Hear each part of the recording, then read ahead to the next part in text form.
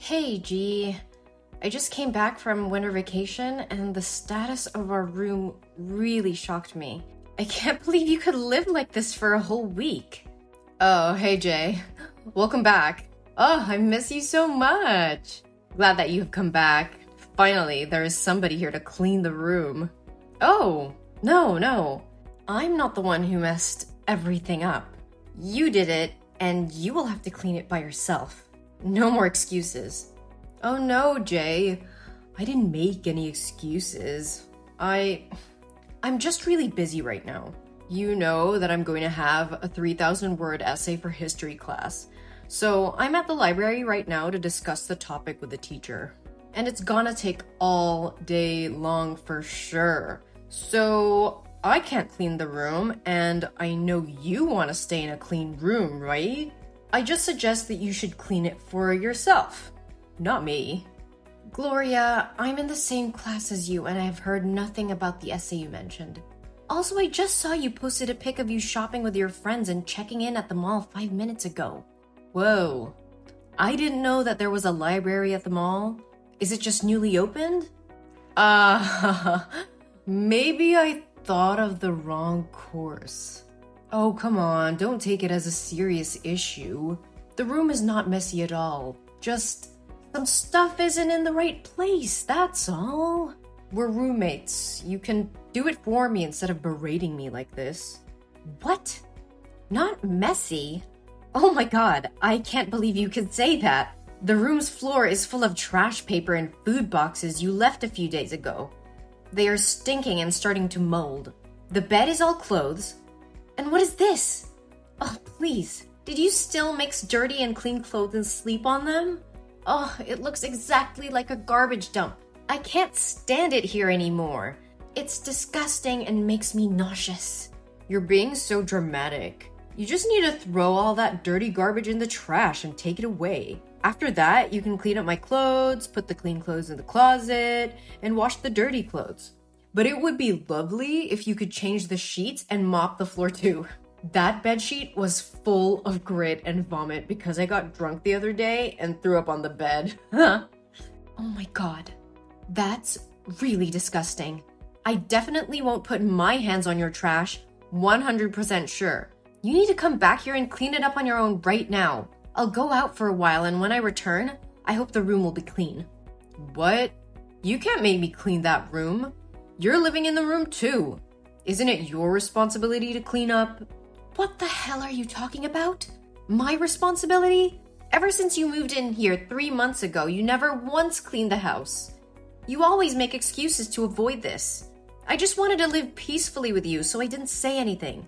But now, things are becoming more and more unbearable for me. One more time, you need to clean the room right now.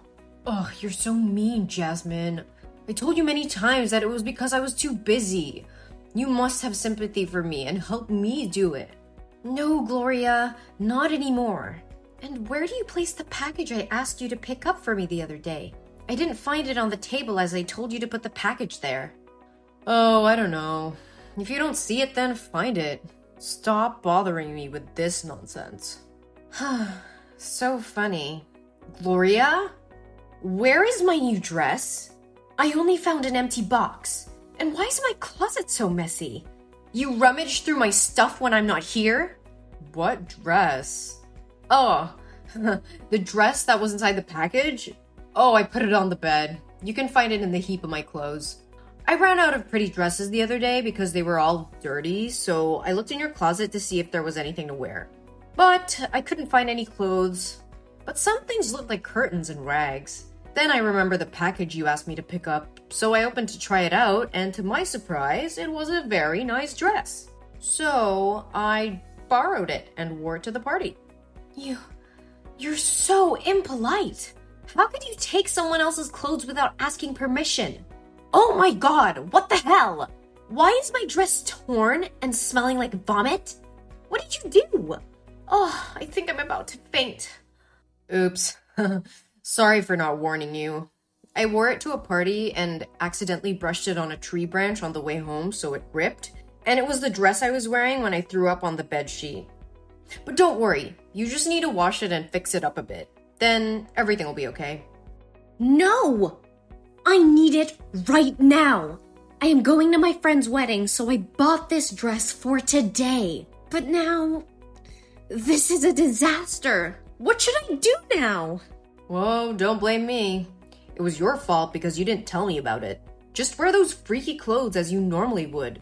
No one will pay attention to you anyway. That's a really pathetic solution. You must move out of this room right after you clean it. I can't stand you anymore. Huh? You want to kick me out of the room? You have no right to do that. I've already paid 3 months rent, so you can't do that. If you want me to go, will you compensate me for the contract? Yes, I will. I would rather be poor and free rather than live with you one more day. You're just pulling my leg. Where can a poor kid like you get money to pay me? If you had that much money, you wouldn't have found a roommate to share. Hey, Gloria, I want to find a roommate not because I don't have money to pay for the room. I just want to have a friend. Yeah. You can say whatever you want to protect your honor. Ugh, I don't have time to argue with you. Come here and clean the room right now. If the room isn't clean and tidy when I come back, you better pack up and move out of here. Haha, as if I would listen to you.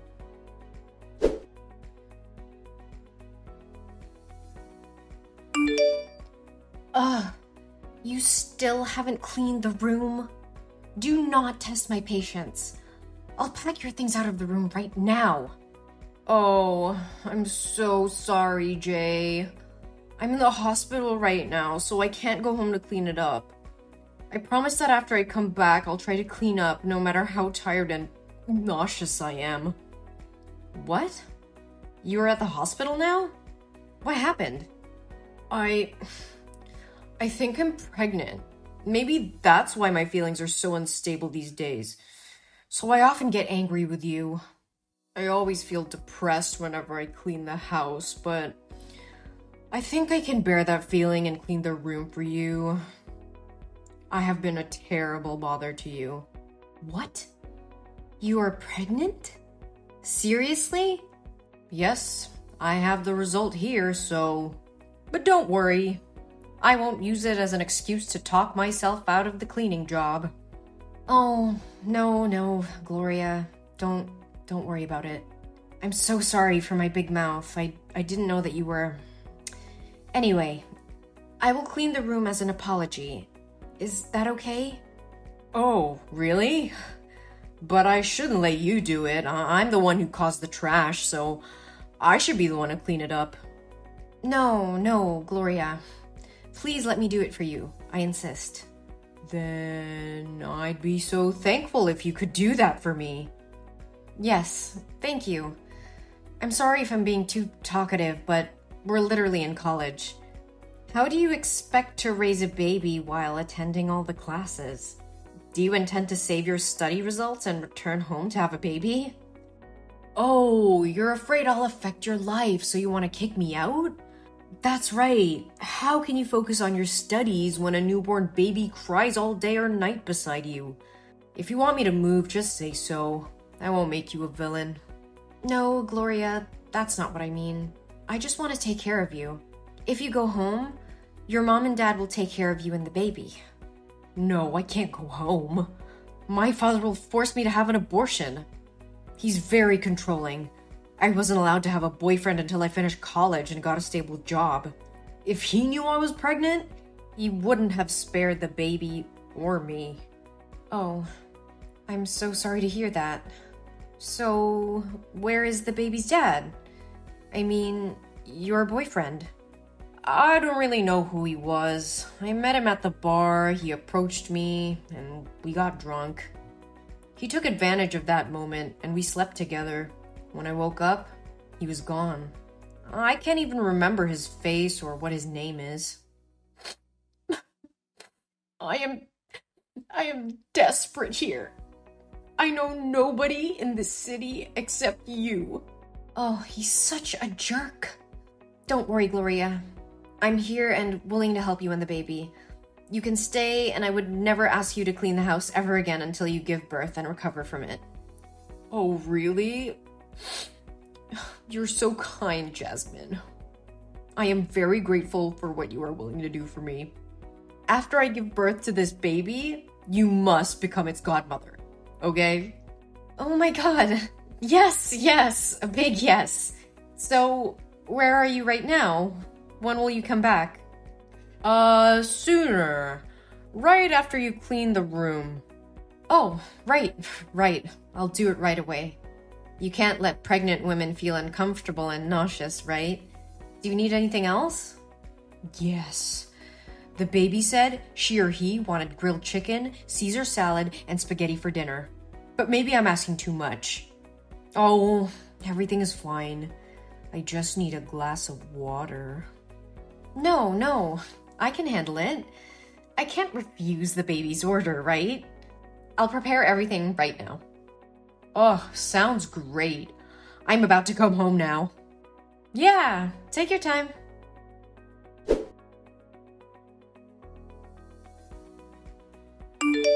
Hey, Jay.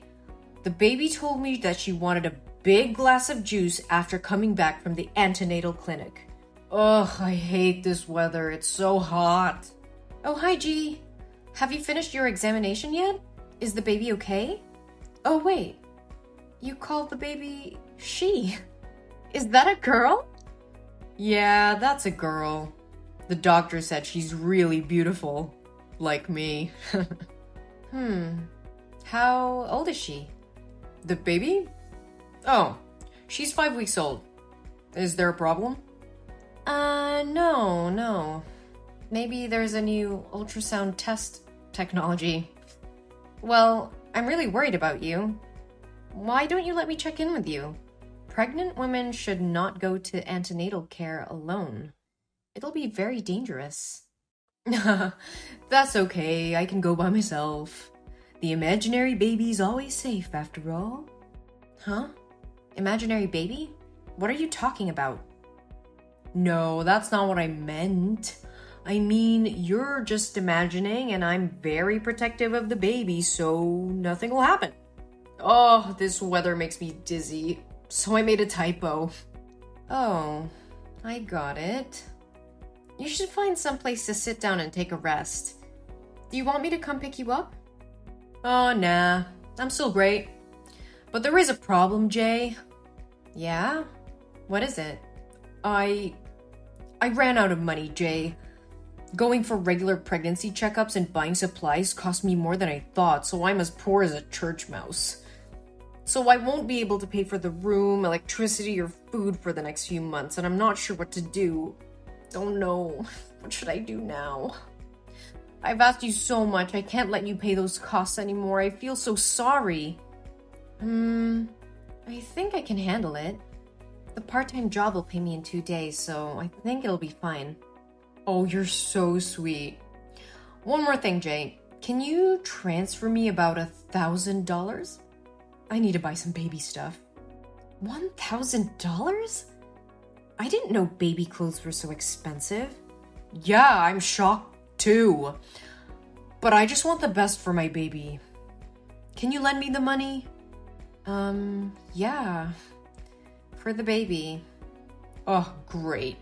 Thank you so much. The baby is so lucky to have a wonderful godmother like you. I know. Shop carefully. I'll make you a smoothie. Yeah. Thank you.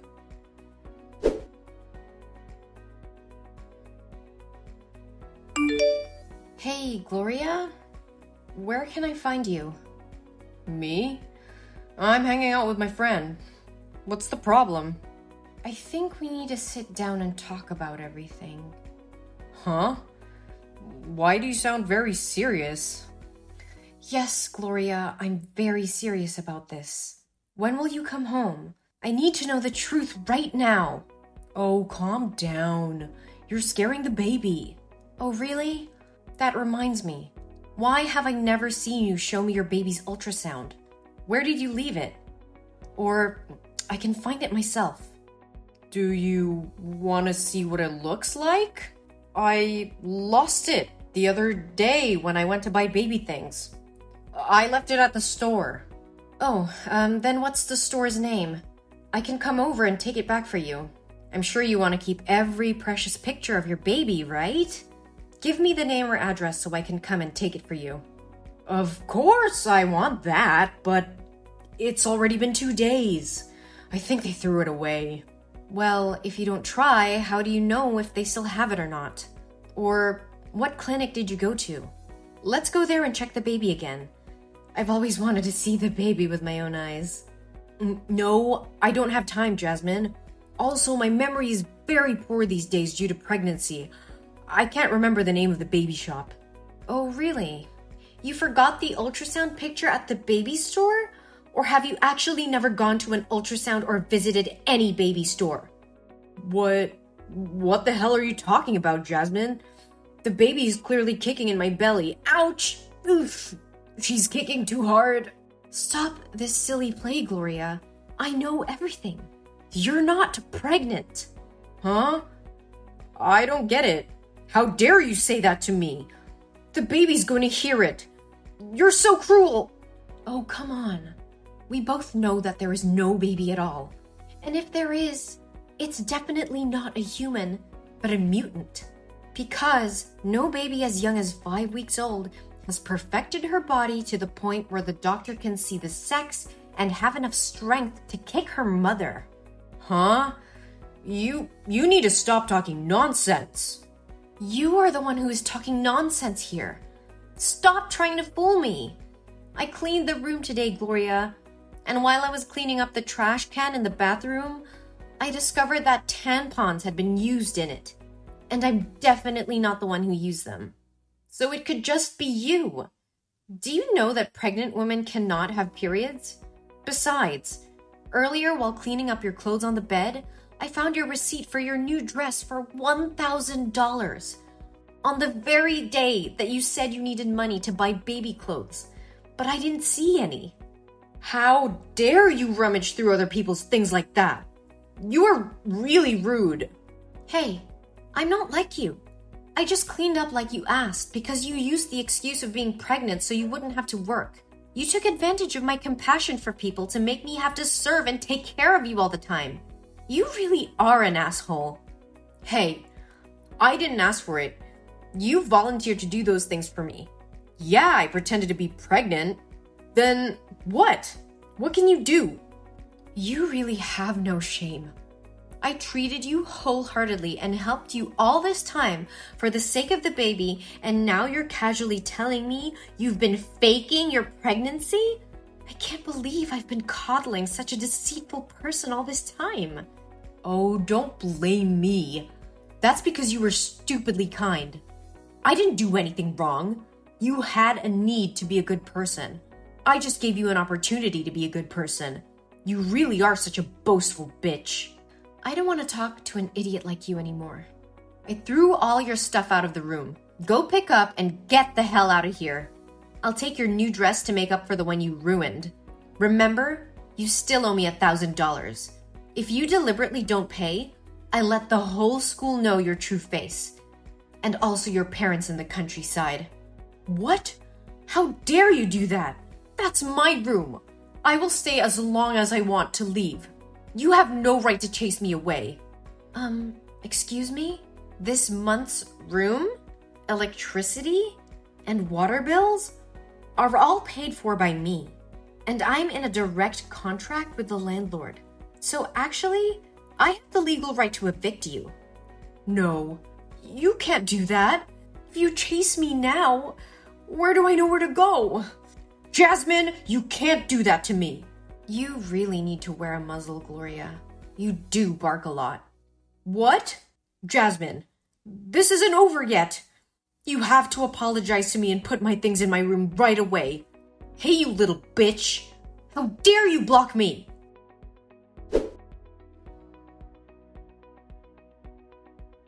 Then, Gloria came back, and she seemed mad. She kept banging on the door and yelling at me, so I called the police. She had to stay there for 2 days because no one sponsored her. Everyone at the school knew about it, and no one wanted to be close to her anymore. Seemingly unable to bear the isolated life, she had to transfer schools and transferred to one quite far from here.